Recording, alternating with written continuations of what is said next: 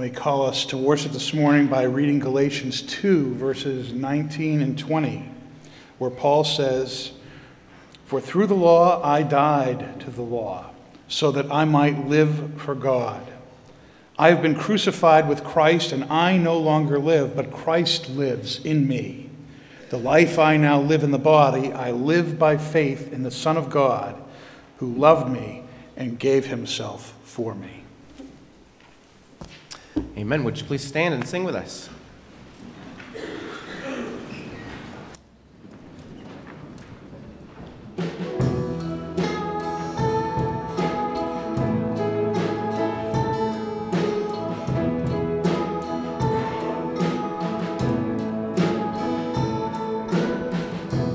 Come ye sinners, poor and needy, weak and wounded, sick and sore. Jesus ready stands to save you, full of pity, love, and power.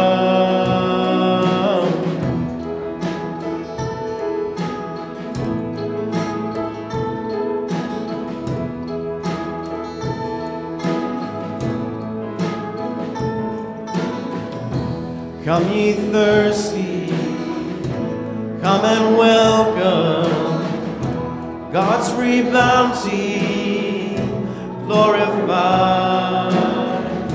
True belief and true repentance, every grace that brings you nigh. I will arise and go to Jesus. He will embrace me in his arms,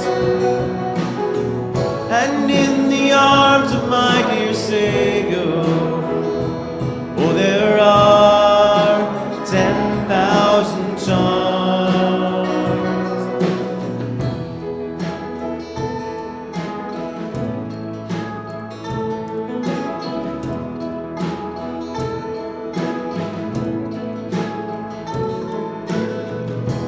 Come ye weary, heavy laden, lost and ruined by the fall.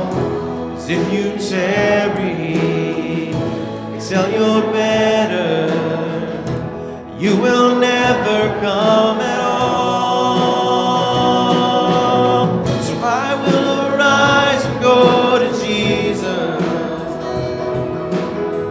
He will embrace me in his arms, and in the arms of my dear Savior, oh, there are 10,000 charms. Oh, yes, there are 10,000 charms.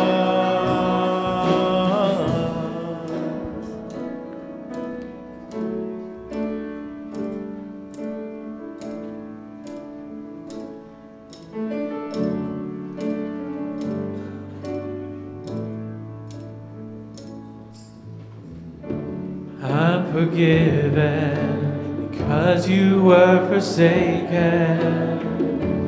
I'm accepted, you were condemned.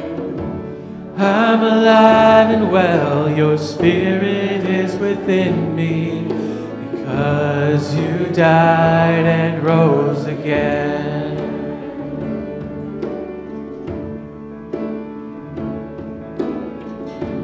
I'm forgiven because you were forsaken. I'm accepted, you were condemned. I'm alive and well, your spirit is within me, because you died and rose again. Amazing love, how can it be that you, my King, would die for me? Amazing love, I know true. It's my joy to honor you in all I do.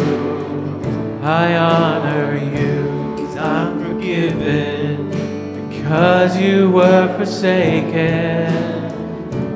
I'm accepted, you were condemned. I'm alive and well, your spirit is within me, because you died and rose again.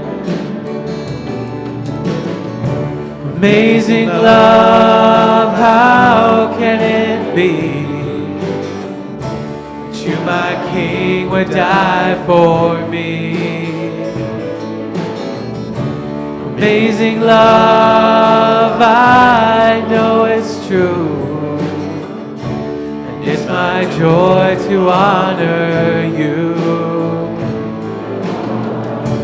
Amazing love, how can it be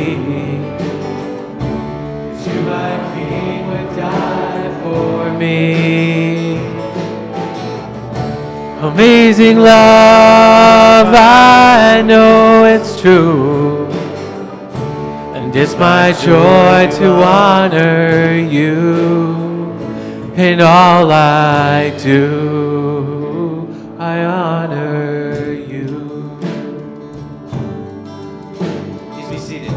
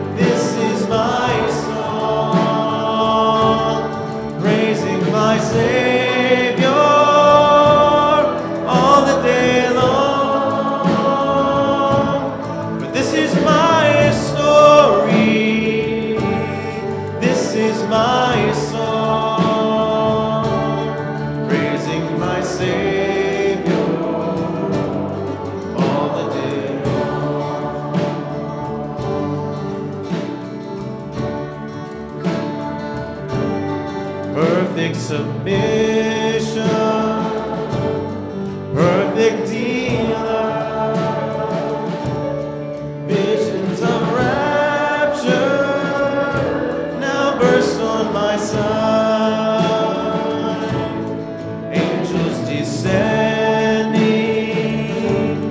bring from above echoes of mercy, whispers of love. This is my story, this is my song, praising my Savior all the day long. This is my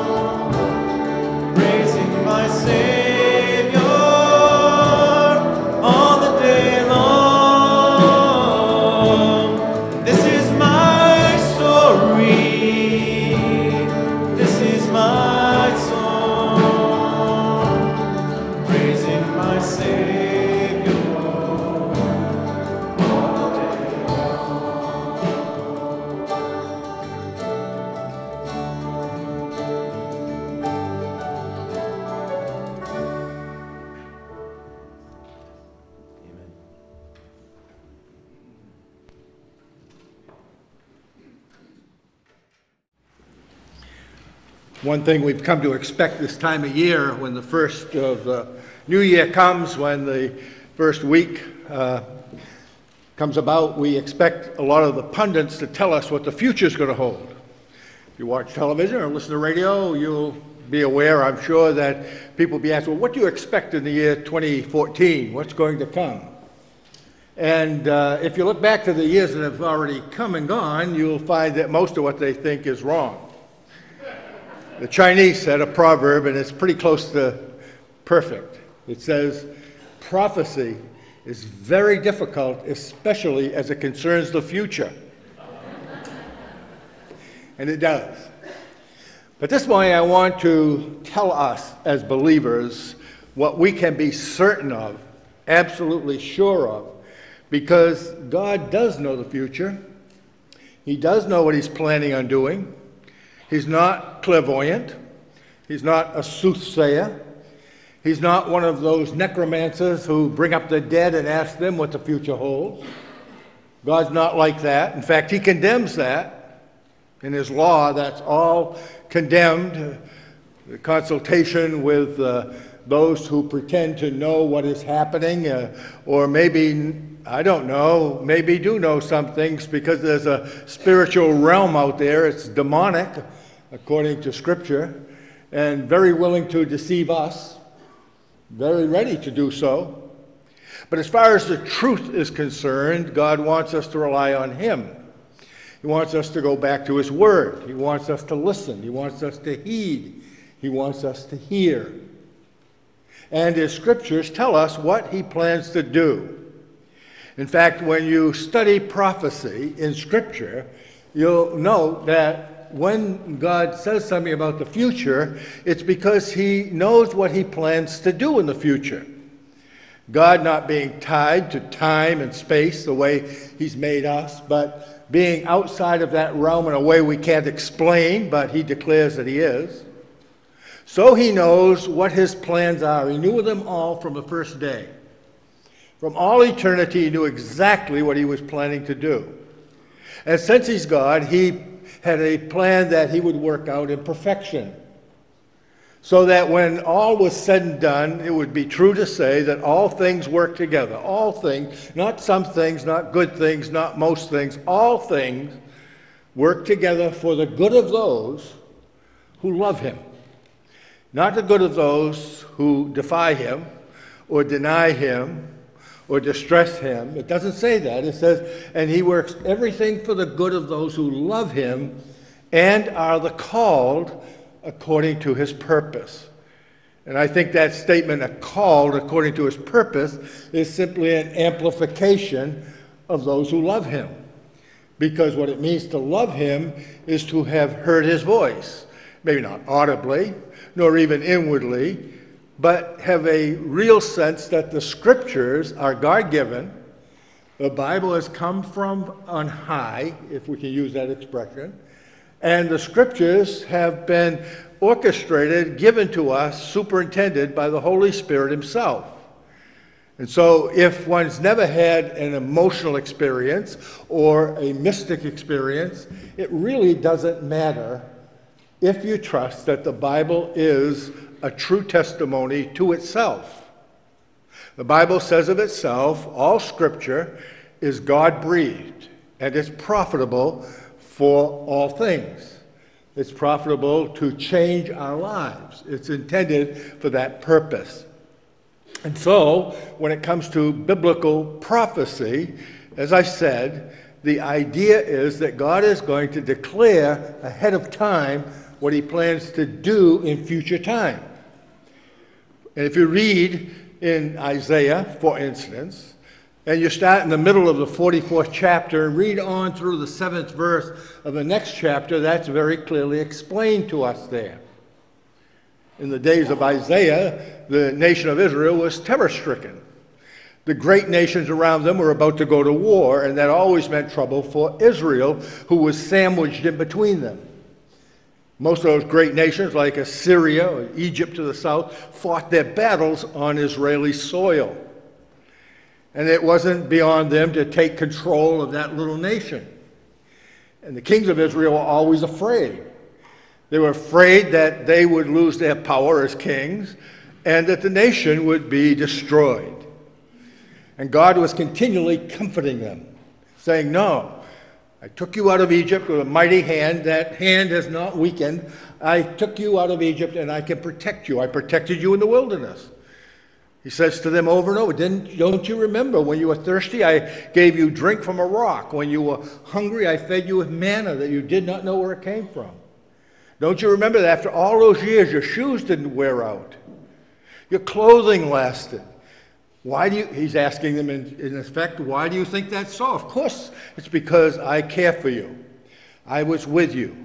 I was guiding you. I was in that column of fire you saw in the day, and that pillar of smoke in the day, and that column of fire at night. I was there. I led you all the way.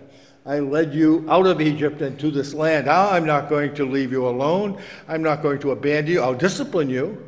He tells Israel that. I will discipline you. I will punish you for your sin. I will make you account for what you're doing. But that's so you will grow closer to me. That's so you will be strengthened. That's so you will be more obedient. That's so you will know me better.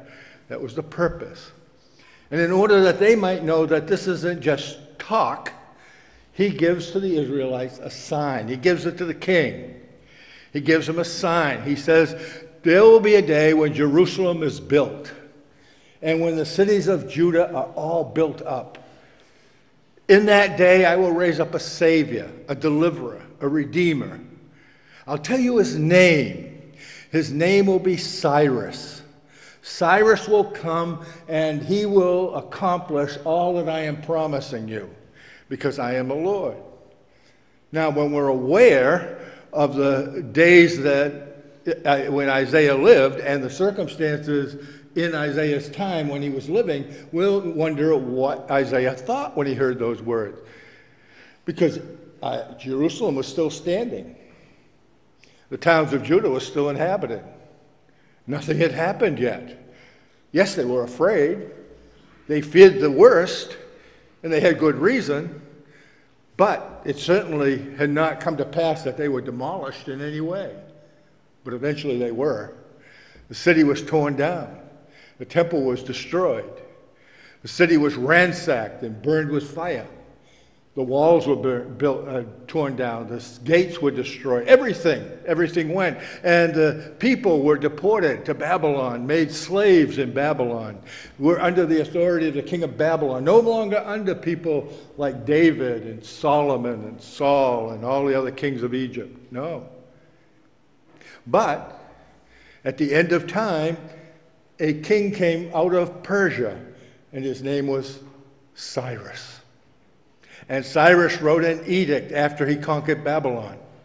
And his edict said, let these Jewish people go back to their homeland, and let them rebuild their city, and let them re-inhabit their lands, and let them rebuild their walls, and let them restore their gates. And that was almost 200 years after Isaiah lived and spoke those words. And if you go back and read that portion carefully, you will see that God says this word will come true because I will accomplish it. I will accomplish it. In other words, you may not be here in the future, this generation that hears the promise, but a generation will follow you and they will be there, but I do not die. I will always be. I am who I am.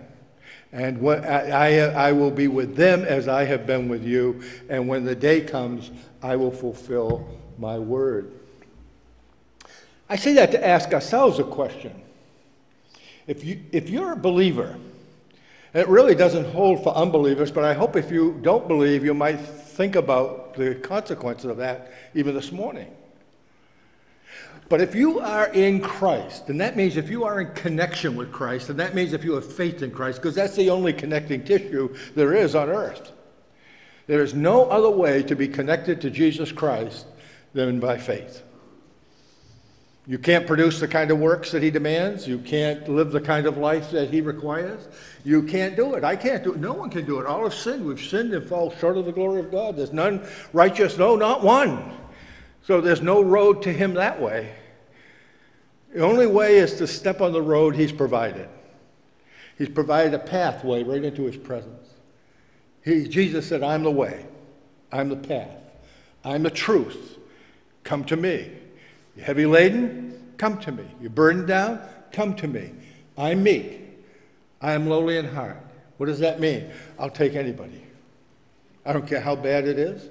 I don't care how bad you are or think you are or what you've done or what you fear. I'm meek and I'm lowly in heart. You come to me.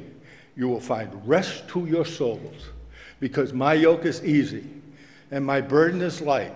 Why? Because we might not carry our own cross and die for him? Of course we might. But he'll be with us. And he will make us able to bear what he calls us to bear. We'll be in yoke with him. When oxen were put in a yoke, they carried the weight together. Both of them carried it. And a yoke made it easier than if one were carrying it alone. He says, take my yoke upon you. Learn from me, for I am meek and lowly in heart. You'll find rest to your souls. My yoke is easy, and my burden is light. And so, what then do those who have received that have said, yes, yes, you're talking to me. You're talking to me. I feel that weight. I'm a little afraid of the future. I don't know if I can handle it. I don't know what the future holds in this country or this world. I don't know. And you say, but I want to know. I want to have some sense of settled assurance of what will become of me. And as I say, there'll be a lot of guesses on particularly this week. And as if you listen to the newscasters, they'll bring them all forward. Well, I went and proved to myself that the Chinese are right anyway. That prophecy is indeed very difficult, especially the future. Especially the future. And I went and got my old high school yearbook. And one of the pages in there, it probably is still in high school yearbooks, I don't read them every year, but I took mine out and looked at class prophecies. And I looked at what we thought, or those that did the prophesying thought we would become only 10 years down the road. It wasn't for 2017 or 14 or 2000, it was 1967 because I graduated in 57. And it was only looking, that's easy, 10 years down the road, piece of cake. And I didn't read one that was right. Of all the people, at least that I know in my class and still have contact with, absolutely none of them were right, especially mine. Way off target. Nobody ever guessed that I would be standing in a pulpit anywhere. Not in 1957. No, the Chinese have it right, but they're wrong if they're talking about God. Because God knows exactly where we will be ages from now, eons from now, 1,000 years from now, and he's told us so. And I'd like us to just think about that a little bit this morning. What he's told us is this, that we will be his exact image. We will bear his image. That's why we were made. We were not beasts of the field. We were not birds of the air. We're not fish that swim in the sea. We were drafted out of the earth and made in the image of the one who made us. That's why we exist as human beings. We exist as human beings that God might have his image in the created order. That one can come to someone or something inside the creation that tells them who God really is and exposes what God is really like. That's what an image is. When you stand in front of a mirror, you see your image. You can see, at least in the material sense, the outward sense, who you are and what you are like. God, of course, is not just interested in what we look like on the outside.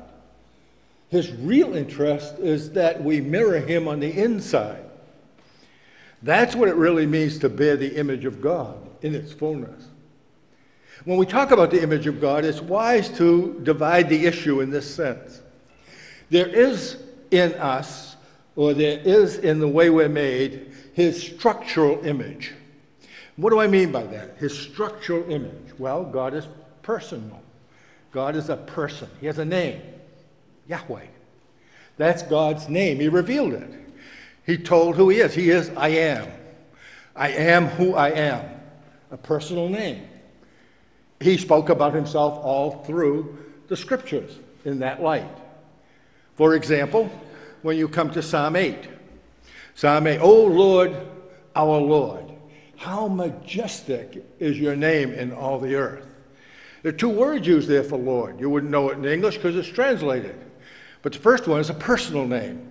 Oh Lord, oh Yahweh, oh my God, this person I've come to know. You are the Lord, Adonai, God the Lord.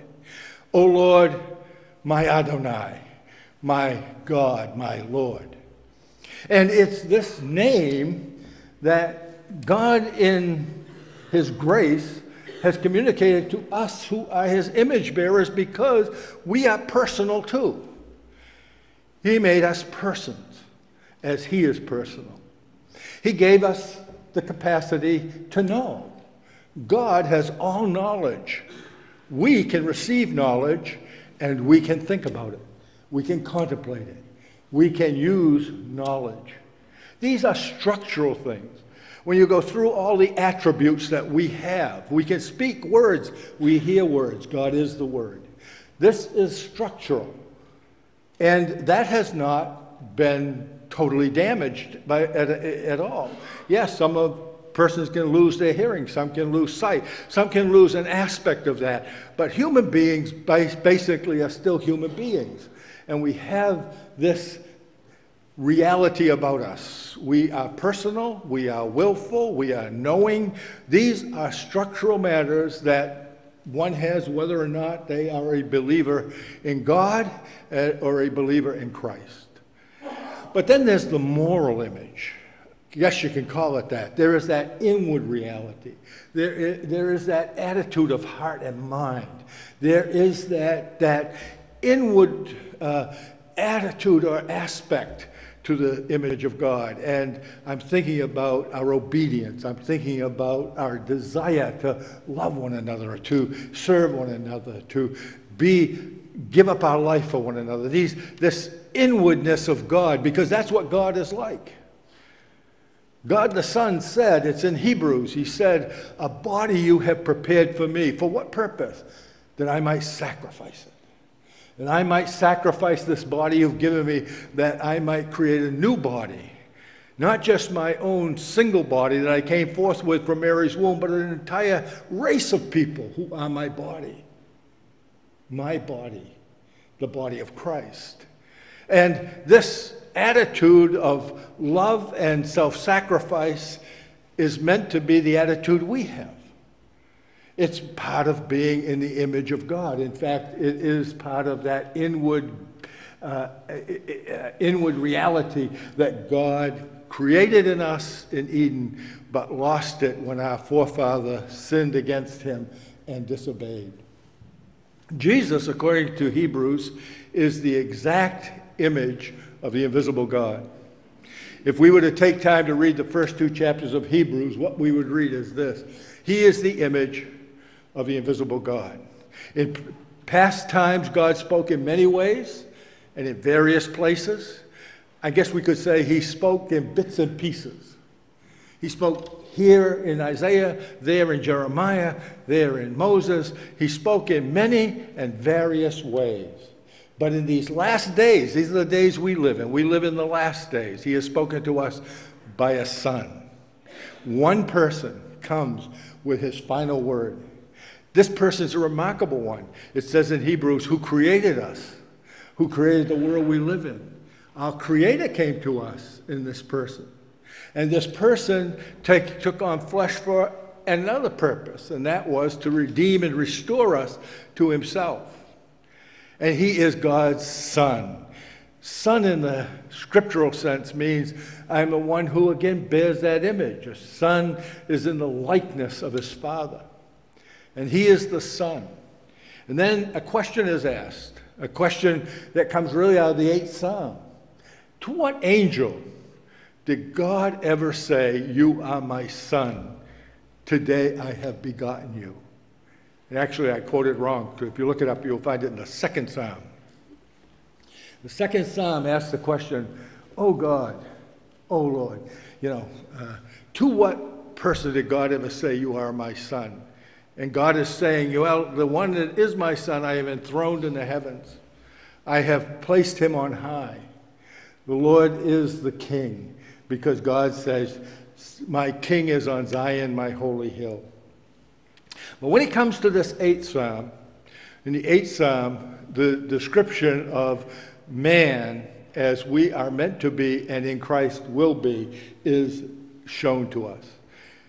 Psalm 8, O Lord, my Lord, how majestic is your name in all the earth. You have set your glory above the heavens. From the lips of children and infants you have ordained praise. Because of your enemies, because of the avenger. When I consider the heavens, the work of your fingers, the moon and the stars which you have established, what is man? What is man that you are mindful of him? And the Son of Man that you care for him? You have made him a little lower than the angels, but you have crowned him with glory and honor. You have made him the ruler of the works of your hands. You've put everything under his feet, all sheep and oxen, the birds of the air, the fish of the sea, all that swims along the paths of the sea. O Lord, my Lord, how majestic is your name in all the earth. That's a marvelous psalm. It's about the image bearing of us as image bearers of God. But now, we're here in 2014. We're looking at one another. We'll leave here and go out and see people in our neighborhood and on the street. Who looks like this? Who is it that has this rule, this authority? Who is it that has this image? Right now, we may be coming like that. We may be being shaped into it, but there is one who has already arrived. And that's what the author of Hebrews says. Because the author of Hebrews quotes this text in the 2nd chapter. And in the 2nd chapter, the author of Hebrews says, now, we do not yet see these things as a reality. And it's true. I'm sure that if we walked to the seashore and commanded the fish to come in, they probably won't. If we told the birds of the air where to go, they probably will stay on their course. In other words, we somehow are to rule the created order, but it doesn't look like it presently. Presently, it looks like the created order has the upper hand. And if we don't know who Christ is and where he is and what he has done, we may well despair that the Christian gospel has any truth at all. But if you believe in Christ, if you believe that he is the one sent by the Father for our sakes to bear away our sin in his body on that tree, if you believe that he rose from the dead, he has ascended to heaven, that he sits at the right hand of God the Father Almighty, that the day will come when he will come and he will raise those who have died, those who have believed in him will be restored to him, then he will give all those who trust him a part to play in his new kingdom, in the world or the kingdom that was prepared before the world was ever made. If you believe that, then the author of Hebrews is saying really in that 2nd chapter, we do not yet see these things, but we see Jesus, who for a little while was made lower than the angels, that he might redeem those who are on this earth in their sin and guilt and need his restoration. And so I would say this morning that the pundits probably have no idea what 2014 will bring. I know that my classmates had no idea what 1967 would bring. But I know this, that if you are in Jesus Christ, the day will come, a future day, when you are just like him. When every single thing that is true of Jesus Christ will be true of you. That is a fact of history. It was decided before history even began. It was decided when God called the first molecule into being. And the question of the present age is, do you trust him? Do you belong to him? Are you connected to him? Is he your Lord? Can you say with the psalmist, O Lord, our Lord, how majestic is your name in all the earth? Let's pray.